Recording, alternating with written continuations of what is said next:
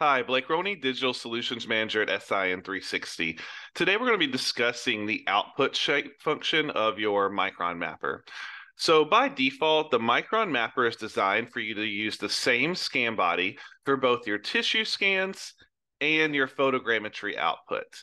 This makes it really easy. It's one less part change on the clinical side. But let's say that you want to use a healing cap in your tissue scans. We'll need to output this shape from the Micronmapper to look like a healing cap instead of a Micronmapper scan body. So it's always easier to do this before you scan. So when you're putting your patient information in, select your jaw, put in your implant locations, and then you'll go down here to output shape and select the healing cap that you plan on using in your tissue scans.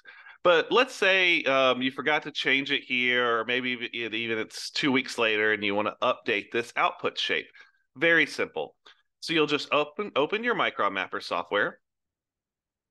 Here in the output shape, you'll select the healing cap you want to use and click the change shape option.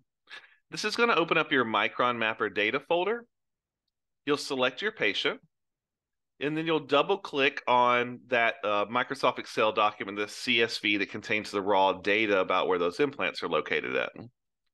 You'll notice automatically up in the top right, it's changed the shape of that output.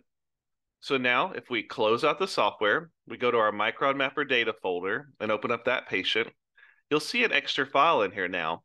So this is the STL that looks like a Micronmapper scan body. And here's the STL, the same data, but represented as a SIN healing cap in this example.